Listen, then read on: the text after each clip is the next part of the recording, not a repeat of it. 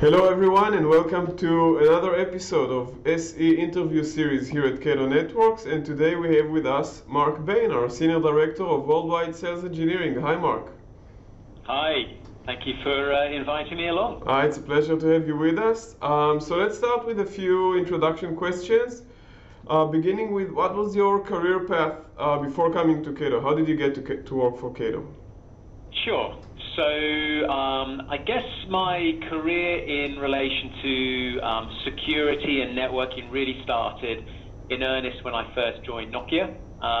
So this was also the first time I was really in pre-sales, and also had my first type of link to an Israeli company and a startup. So I was involved in selling the Nokia checkpoint appliances at that time. And whilst I was there, I also had a great opportunity to work in China for a period of time. So that was great to get a little bit of kind of diversity in my experience there.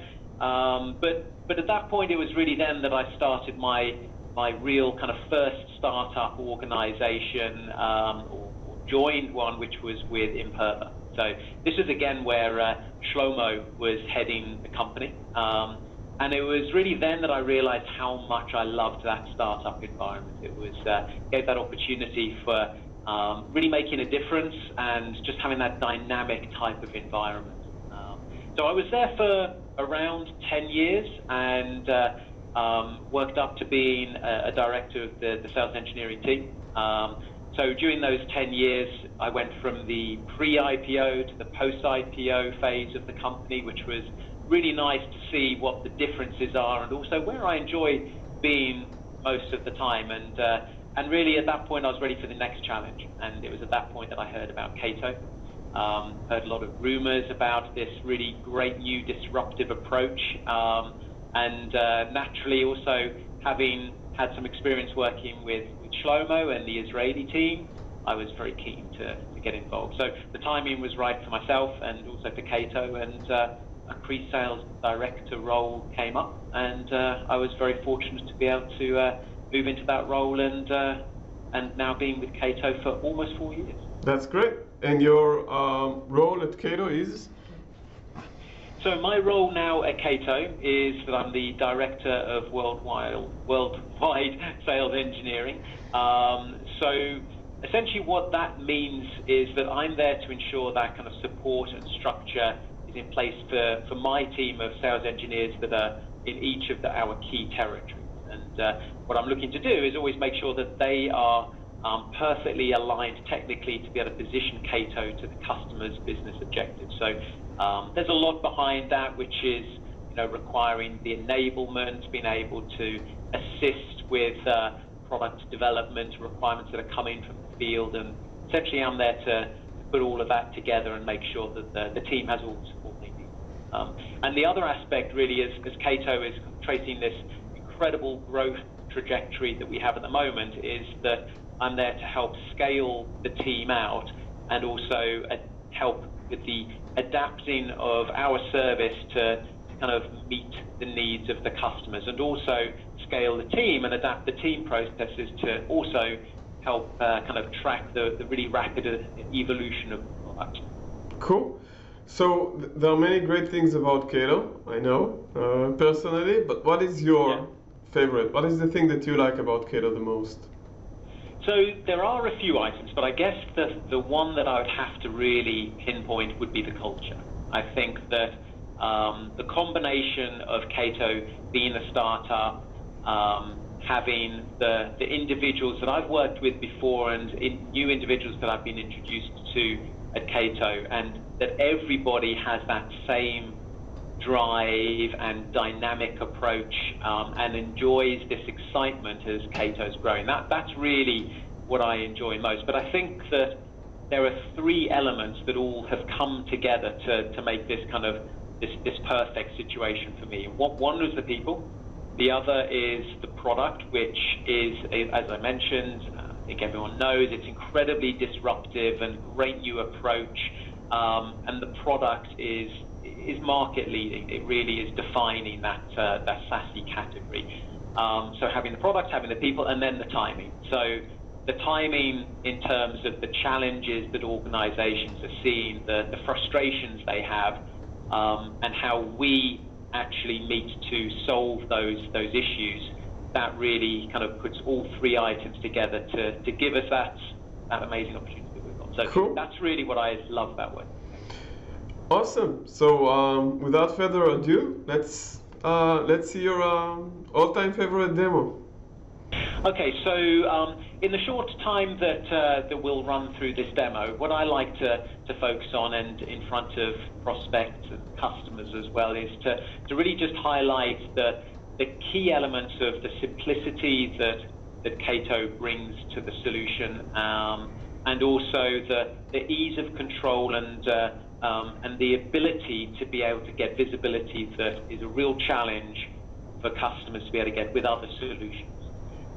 So what we can see at the moment is the landing page of CC2, which is our management console, from which we're able to manage all aspects of Cato, both from the configuration aspects as well as being able to monitor and to review and to analyze the activity on the network. So what we can see at the moment is that we've got a number of locations here on this landing page being represented, each of them connecting into the Cato Cloud, and even a number of users here connected in at the moment into the Cato Cloud. And you can see that it's irrespective of the type of site or the location we're looking at, whether it's physical or whether it is a virtual environment. These all connect into the Cato Cloud, and from there, with our cloud-native approach, we're able to apply the necessary security for the organization and also optimize the path and the acceleration of traffic from one location to another. So this landing page is always a really good location to be able to show really what is the overall status currently of the environment.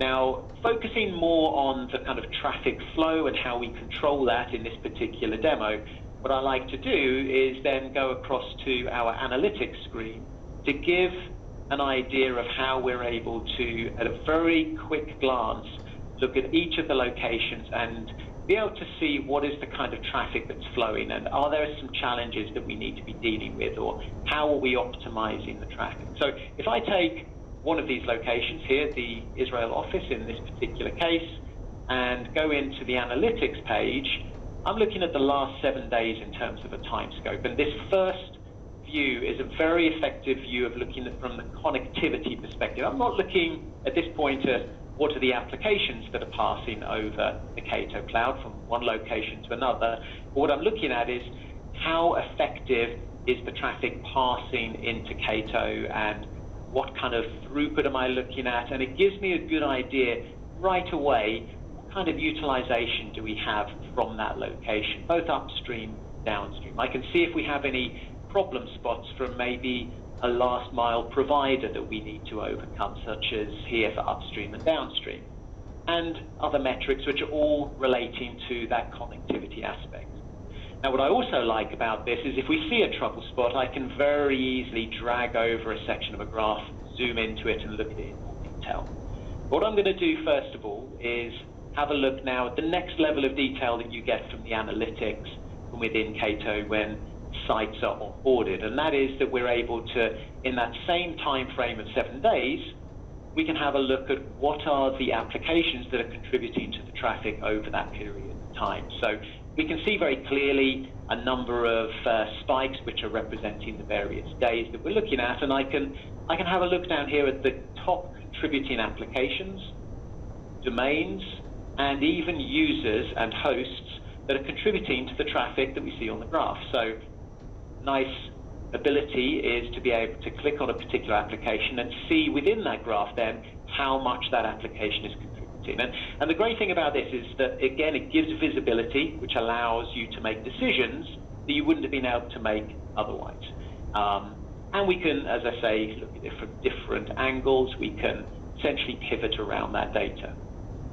So what would you actually do with this information? Well, if there's something that doesn't align with your business objectives, then you can go across to networking and networking rules to be able to control this traffic flow. Now, naturally, there are a lot of rules here already defined, So I'm just going to give a very simple example here. If I go down and look at Rule 10, which is representing Office 365 traffic. Now, we have within Cato, as you'd expect, deep packet inspection, so application awareness, to be able to make decisions on what is the traffic that is matching our criteria. And in this case, we're matching Office 365.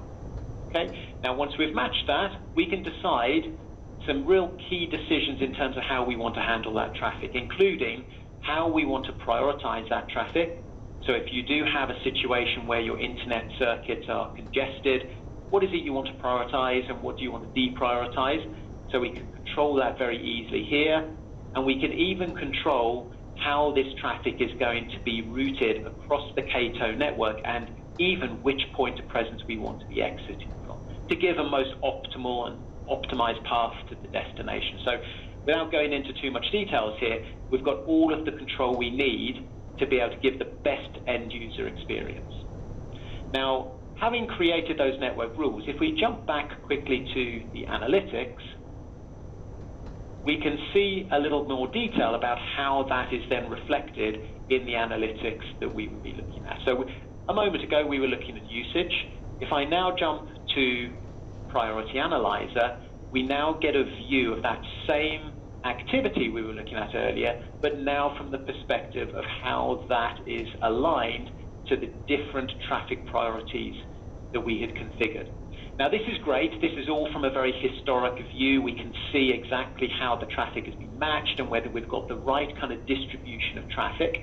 But what I really like, and this is something which is quite unique really to Cato, is that if you need to be looking into some real-time activity, maybe there's a challenge or a new request you have from the business and you need to be dealing with it in real time, you can go into the real-time view and we can have a look at each of the internet circuits we have, and in real time we can see the throughput that is passing over that internet connection. And then expanding that out, we can even then see in real time what are the applications that are contributing to that current throughput on that internet circuit. So this is great, but what I think is that next step further that really does make this a unique visibility is that we can look at it from that prioritization perspective. So those traffic priority options we had in the network rules, we can see in real time how the traffic is then mapping into those different priorities, the throughput, whether we're getting any discarding of packets because it's been deprioritized over something more important. We get visibility of all of that in this screen, and we can even expand out any one of those priorities and see down to the application level and even the user and host level who is contributing to that traffic. So in this short kind of session, what I wanted to show you really was the simplicity of Cato, how everything is configured and visible within a single management console. And I wanted to show you the visibility you get in real time as well as historic, and also how you have the ability to control where the traffic is flowing. So this is something that you would normally in the past have had to have multiple point products trying to integrate together to deliver this kind of capability, whereas of course Cato, being cloud native and having everything fully converged into a single solution, you have all of this within a single. Awesome. And I think it's very cool to see that we are now recording this interview over Zoom, and I can even see my laptop here as the third contributing host on the left side, a LWZ laptop, which is actually recording this exact session that we are having right now. Couldn't be better. Yes. Better. Excellent. Good. And I think everyone can see the quality of the video. Yes, definitely. All right.